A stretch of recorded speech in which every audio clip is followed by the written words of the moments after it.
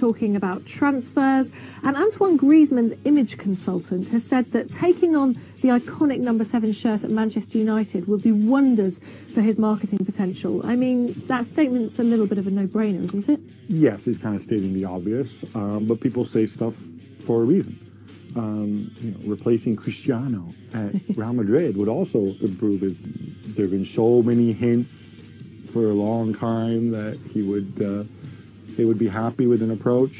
He's kind of served his time. That number 7 shirt, I mean, it has been fantastic for some players, not so good for others. I mean, some of the players, Di Maria, Memphis Depay, Michael Owen wore it for a bit. Obviously, in the past, you've got sort of Brian Robson and greats like that. But and Beckham is the ultimate.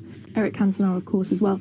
But what will it do for a player, do you think? And could it put excess pressure on their shoulders, do you think, wearing that number 7? I can imagine if you were a United fan and you grew up idolizing Cantona or Beckham, and some people suggest that Griezmann was a United fan, but and you dreamt of the shirt, and then maybe you get some complex. But I mean, these guys are professionals. You know, you could put Griezmann in number 99, and it wouldn't make much of a difference. Which, by the way, was they're yeah, they're a superstitious bunch, though, aren't they, footballers? Who knows what's going through their minds?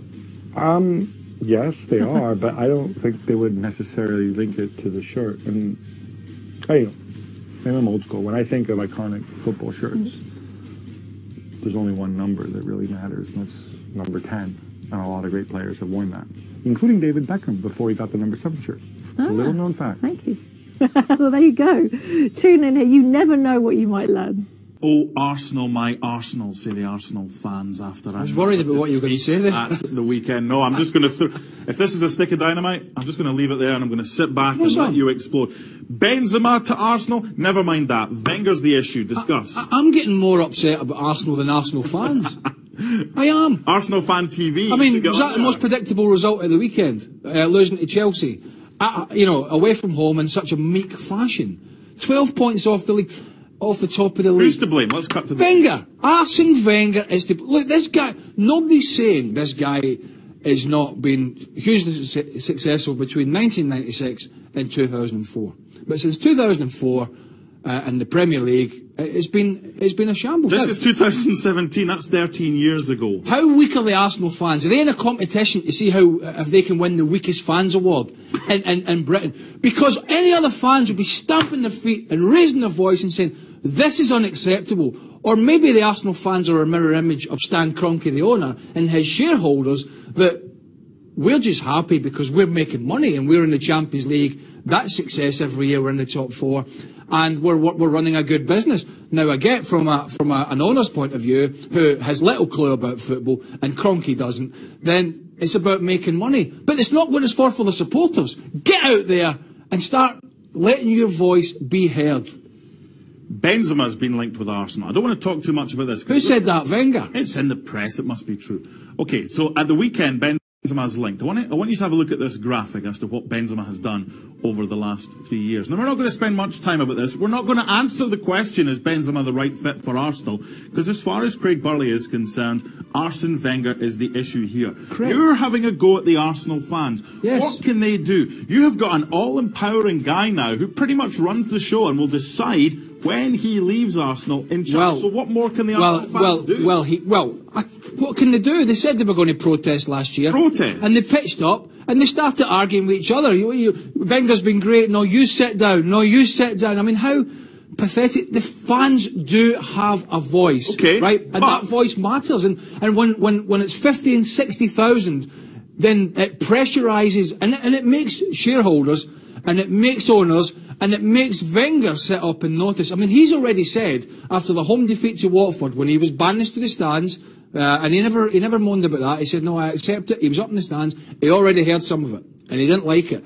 And I'm not saying it's nice to hear, but if Arsenal want change, the supporters have to get off their backside and show the stomach for a fight in getting change at Arsenal. I would give to you, protest all you want, but you have to vote with your feet here, because ultimately shareholders are in businesses to make money. If season ticket holders don't buy season tickets, if they finally say we've had enough, it's going to hit their coffers. Yes. That, for me, is the only thing that's going to send a message. Not 20,000 people standing with placards and waving whatever and going, well, if you're in the main stand next to the director's box, that makes a difference. I've been there, I've seen it, and I know the supporters on occasions like this can help encourage change, because if it doesn't, Arsene Wenger doesn't look as if he's going to walk from this job. He's too ignorant or he's too arrogant. I don't know which one it is. It's easy street all round. The club makes money, Wenger gets paid a fortune, and Arsenal are once again, they're never in the title race. I am going to smash them on their show tonight, trust me, because I'm embarrassed for them, and Arsenal fans should be embarrassed. 12 points behind Chelsea at this stage of the season. How many years without a league title? I'm sorry. Do you know what we could have easily called that, Craig Burley's boiling point? This week's player power rankings. Our editors across the globe at ESPN FC have come up with this as the top 10. What are you laughing at? Editors across the globe. Well, now no left any stone unturned. No matter what country you're in, you've had an opinion on this somewhere. Now you're about to hammer them. 4 for Lukaku, 4 for Parolo, but 1 is in first and 1 is in fifth. Do you agree with the lineup? Jesus, well, Romelu Lukaku, Sol on target. They can put it whatever way they want. I'm not particularly bothered. You know, to score 4 goals is a great achievement. I mean, Bournemouth are not exactly the strongest team, but he is having a good period. Romelu Lukaku. He's had a lot of stick on our show, not necessarily from me, I have to say. I think it's Stevie Nicol. He's not here to defend himself. Maybe it's a Liverpool thing. I don't know. But yeah. He had 4 goals was great for him. Obviously, Jesus is a big story. Young guy comes in, hit the ground running, but more importantly, he's taking the place of Sergio Aguero, and that's no easy thing to do. And at the moment, that's not changing. See, the thing that was interesting for me, one of our colleagues here who does the stats had Aguero as his captain, based on what Pep said in his press conference, that he can play wide left and Aguero can play through the middle. Never believe a manager at a press conference on a Friday. Can they play together? Gabriel Jesus and Sergio Aguero.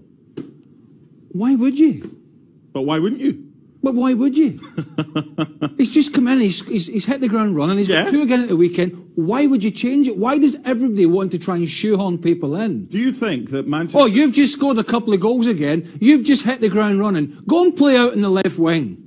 Why can't you play as Marcus Rashford, go and play out there. Why you can't don't you get play the same two product. strikers? Because that's generally not what Guardiola or... Generally, do you think they were good in that game for the majority of the second half against Swansea? Did they win? They won just, but it was nervous. Don't get a striker who's scoring goals and put him on the left wing or the right wing. Put him up top with Aguero, who's the best striker in the world, or one of them. Well, he's done all right on his own since he's been in.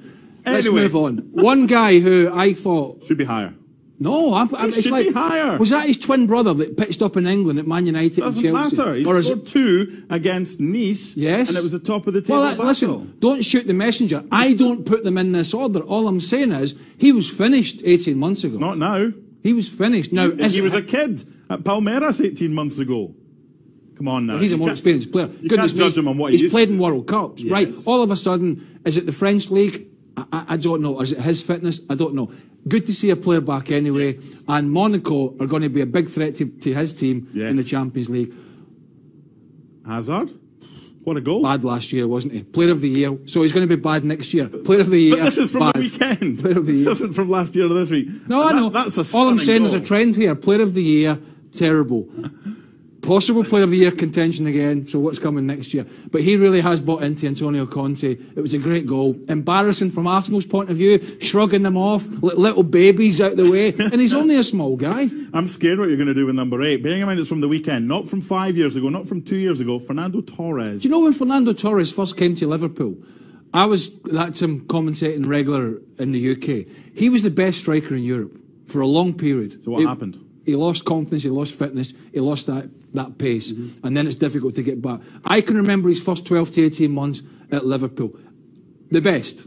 Running away from people, battering defenders, finishing. Nice to see him getting some goals, because he's had a tough time, and he's had a lot of stick, from me included. Mkhitaryan's a good player. You're very argumentative today. I'm not argumentative. Mkhitaryan's a good player. all this start of the season nonsense, bedding them in, get your good players in, get them up to speed, get them linking up with your other players and forming a relationship and a partnership.